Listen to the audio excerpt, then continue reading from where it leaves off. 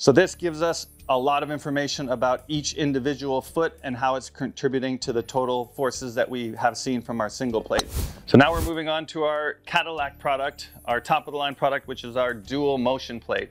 So you can see, just like in our single motion plate, there is a pressure plate on top of a force plate.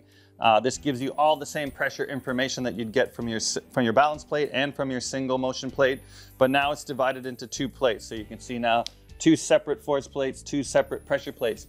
So now we can see the individual contributions of each foot.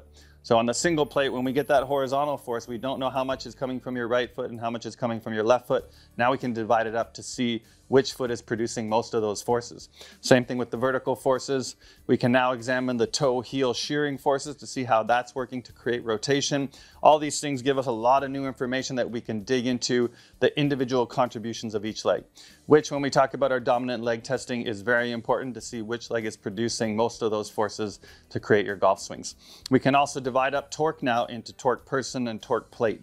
Torque plate is the traditional torque value that we've given you with the single plate. That's measured about the middle of the 3D motion plate. Torque person now is going to be measured about the center of pressure. And we can also divide up torque person into the individual contributions of each foot. We know in golf, golfers are twisting their foot into the ground and creating what we call in biomechanics a free moment on that plate.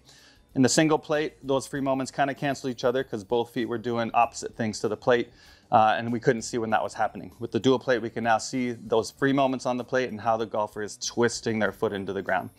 So this gives us a lot of information about each individual foot and how it's contributing to the total forces that we have seen from our single plate. The great news is, if you're very used to the single plate, it will give you all that exact same information. You can use it just like a single plate for a while and then dig into those dual forces and understand how to use those to help your golfers.